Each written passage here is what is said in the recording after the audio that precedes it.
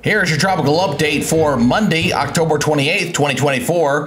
Please help us get 10 new subscribers today. Subscribe for future shorts, dailies, and live updates. The National Hurricane Center's latest 7-day outlook has increased the risk for development in the southern Caribbean. Now up to 40%, we could see a tropical depression form in the next 7 days. Satellite imagery on your Monday morning shows a cluster of thunderstorms beginning to slowly increase across the southern Caribbean as a broad area of low pressure starts to try to form. The East Ends Ensemble model shows that any development will be on the slow side as it drifts to the north and eventually starts to make a curve more toward the north and east. The latest American GFS model continues to be the most aggressive with the system as it develops it into Tropical Storm Patty and perhaps a hurricane, but tracks it to the north and then eventually over the island of Hispaniola as we head toward next week.